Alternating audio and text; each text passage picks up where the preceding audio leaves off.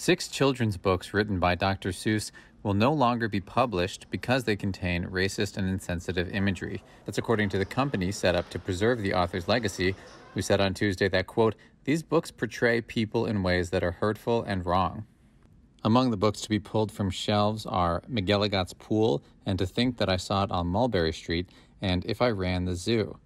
The books are among more than 60 written by Dr. Seuss, the pen name of Theodor Geisel, who died in 1991. The books, originally published between 1937 and 1976, contain numerous caricatures of Asian and Black people that incorporate stereotypes that have been criticized as racist. But to some, the decision fed into frustration with what they see as, quote, cancel culture.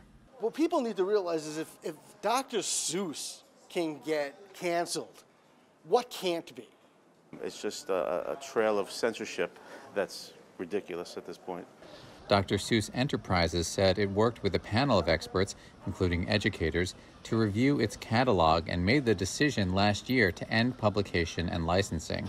It chose to make the announcement on March 2nd, the anniversary of Geisel's birth in 1904. His most famous books, The Cat in the Hat and Green Eggs and Ham, were not on the list of books that will be yanked from publication.